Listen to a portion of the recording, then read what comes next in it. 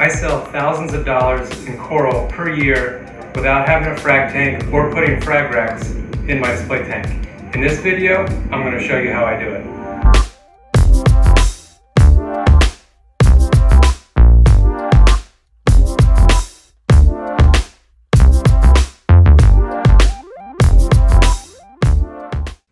I'm going to start a coral highlight segment at the end of every video that I do, where I'll highlight a coral in my tank with a unique history, it's particularly beautiful, or something that's unusual. So at the end of this video, I'm going to highlight one of my favorite corals, which happens to be a torch coral.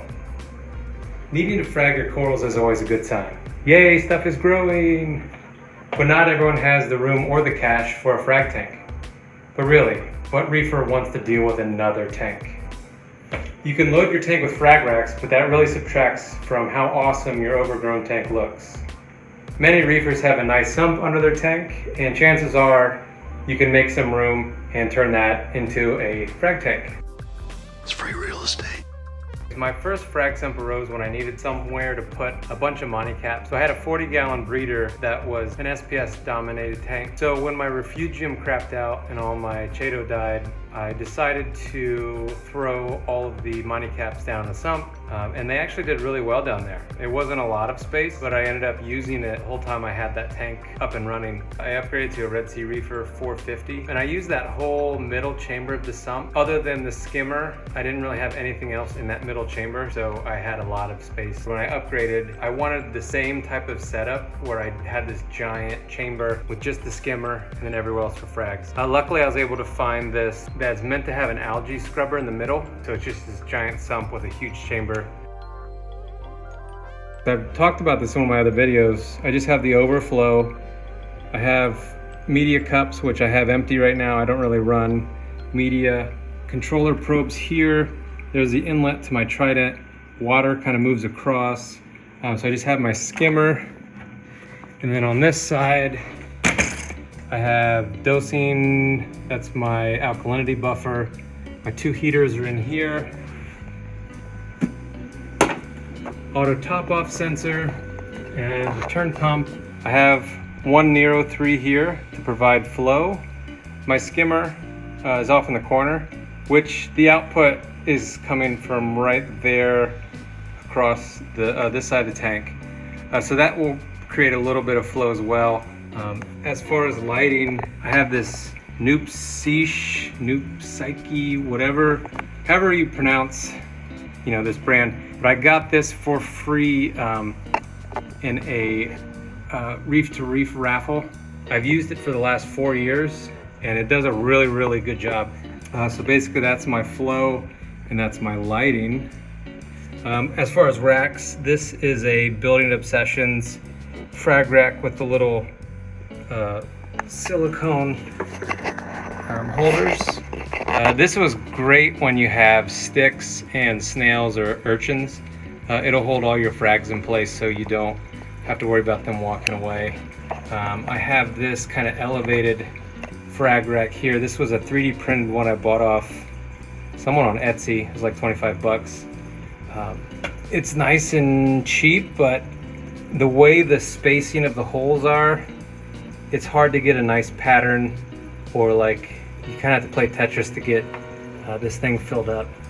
And then this one is just a piece of egg crate with PVC pipe zip tied to the bottom for feet.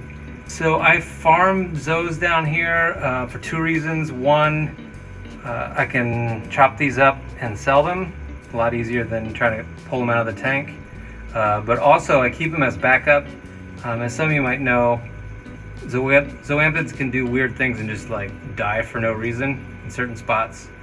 So this is where I keep all my backups, where I can pull a frag and replace it if it just, shits the bed in my display tank. With all that being said, selling frags to the locals, I'm selling enough to where it made sense for me to get a business license and a occupancy permit and kind of set this up as a business. In doing so, I'm looking at making a profit after all the write-offs of tens of dollars per year. So I got myself a pretty lucrative business here. Pretty much anyone that has a sump that's not overloaded with equipment can make a little dedicated area to put some frags. I would not suggest fragging your corals unless they are healthy to do so. The pros, it's hidden so it doesn't detract from the look of your room. If you already have the sump, it's cheap and pretty easy to do. It's the same parameters as your display tank, so you don't have to worry about testing an additional tank. Some cons, it's smaller than most frag tank systems. You have more cleaning.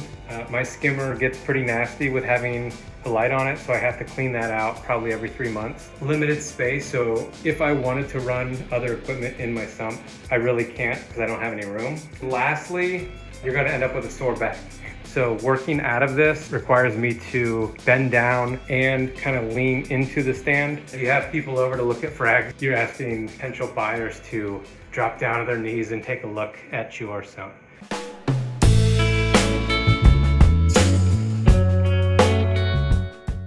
For this video, I'm gonna highlight this neon green torch that I've had for the last 5 years. Now, I got this torch when I traded in a bunch of my SPS corals to a coral farm in Columbus. Coral farm is Reef Systems out of New Albany, Ohio. This was right before the Indo ban, so torch prices were not crazy. I traded a bunch of stuff, and the owner, he's like, hey, I'll give you 2 heads of this torch as well. And I was like, sweet. That's a pretty nice torch. So fast forward a few years, I was starting to break down my tank before moving to Washington, D.C. Didn't really keep up with the torch craze and realized that torches were the new hot item. I was surprised that I could sell this coral for, like $100 per polyp.